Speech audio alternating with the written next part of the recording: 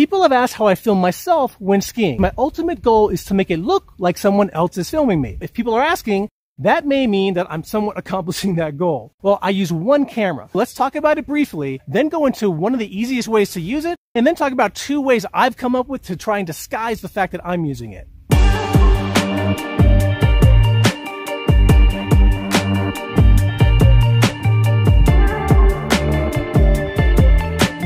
Some of you may already be able to tell it's a 360 camera, specifically the Insta360 One X2. This isn't a sponsored video. I don't get anything from them. GoPro has a similar 360 camera out there, which is probably just as good. I just haven't used it. But I'll go over this camera briefly for those of you who aren't familiar with a 360 camera.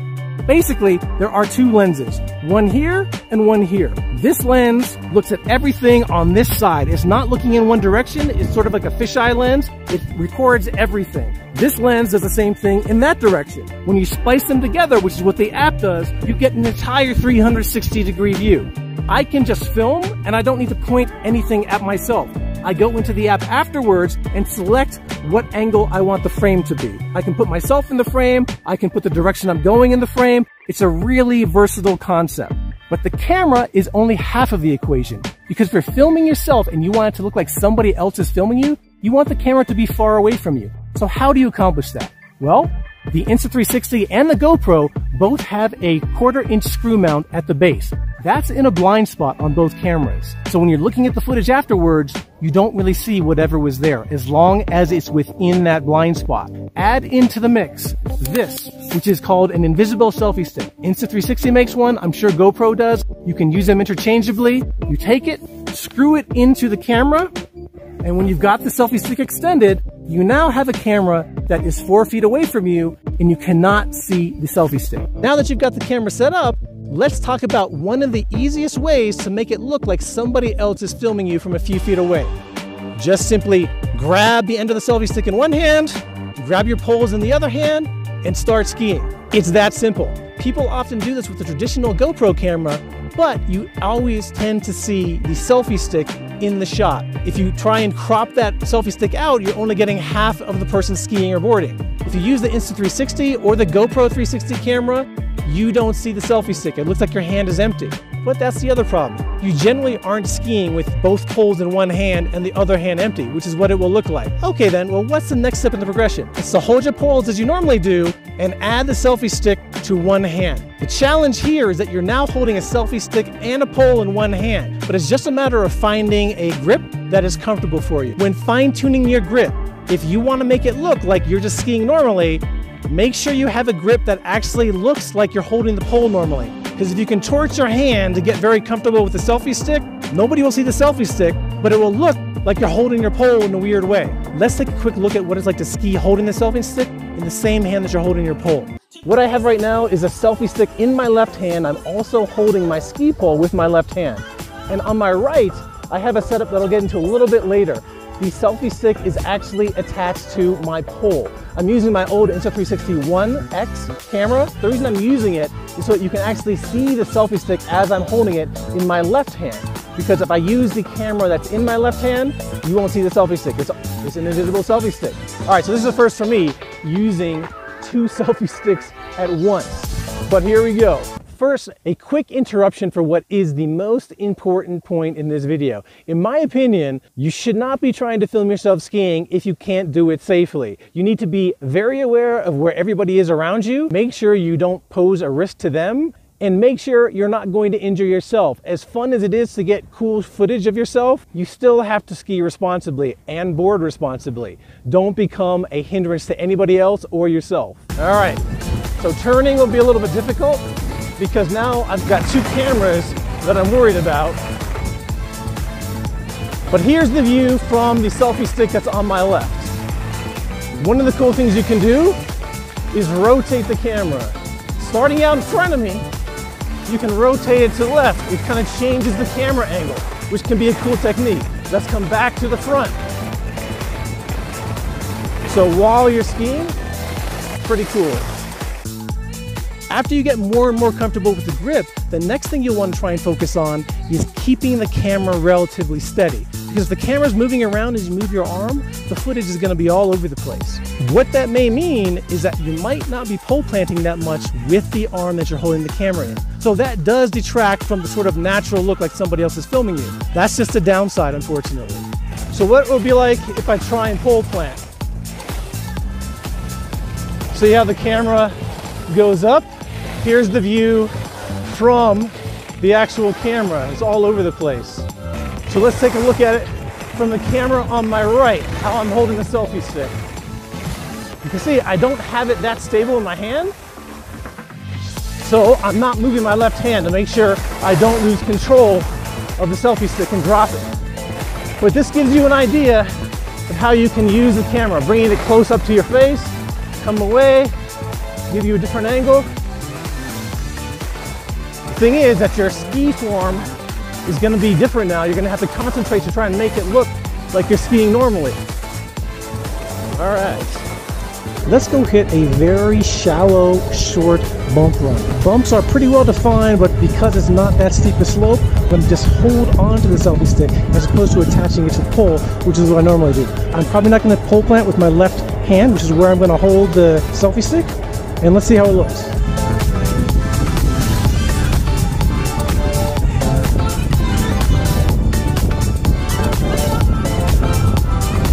One of the solutions I came up with for the problem of having to hold two things in one hand, the pole and the selfie stick, is to attach the selfie stick to the pole. I drilled a hole straight through the pole. Take a 1/4 inch screw, stick it through the hole, and then mount the camera to the screw. Once you've done that, you now have a 4-foot selfie stick attached to your pole. A lot easier to hold the pole, a lot more natural look, and it's a little easier to maneuver. But what you're now going to have to deal with is a pole that is lopsided, that wants to swing in towards you. You're going to have to spend time balancing this pole now, and it's going to come from your forearm. The more difficult terrain you're on, the harder it's going to be. But it's at least a step forward, I think, in getting a more natural shot. And you can get creative with the directions that you drill the hole. This one is straight across, so the camera is out laterally from you. Here, I chose a diagonal angle up. You stick a longer screw through since this is on a diagonal. Now, you can extend the selfie stick and you've got an angle that's up above you a little bit. Let's see what it's like to ski with the selfie stick attached to one of the ski poles.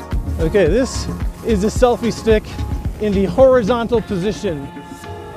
Straight across attached to the pole. This is the easiest one to ski as close to normal as possible.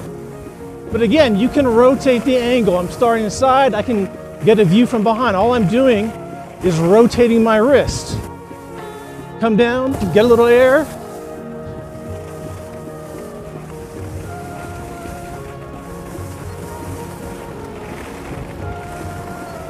I'm gonna get a little air here. Woo! And you get a cool shot.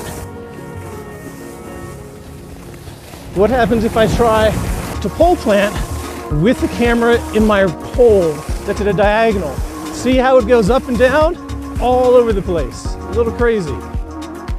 And as usual, it's always a challenge to try and ski normally because you got a 4-foot pole coming off of you and the balance on that pole is really off.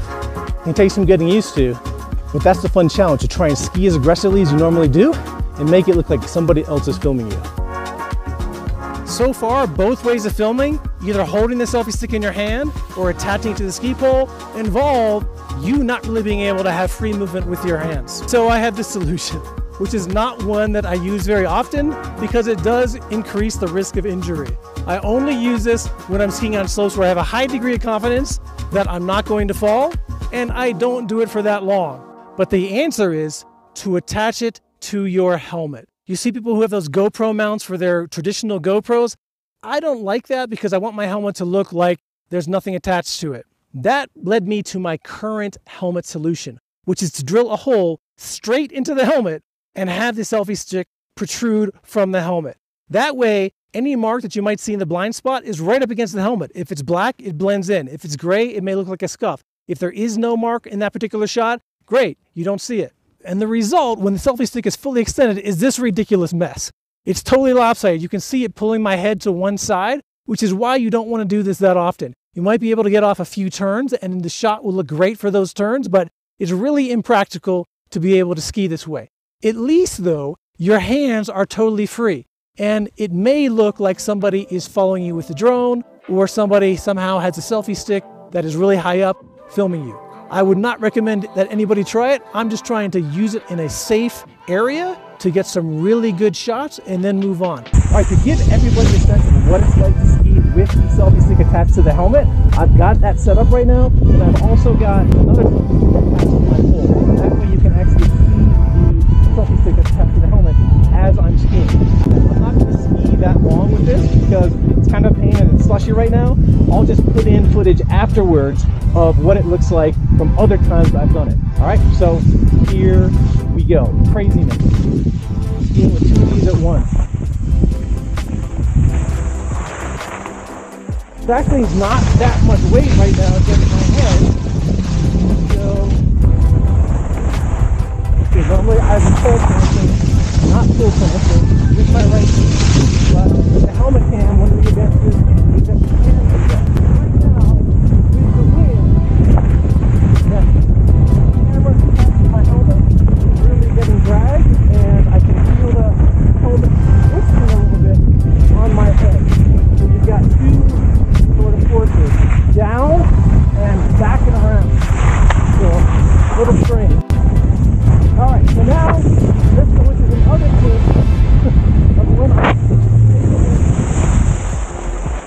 technique and put the camera on different parts of my helmet. From behind is one of the coolest shots.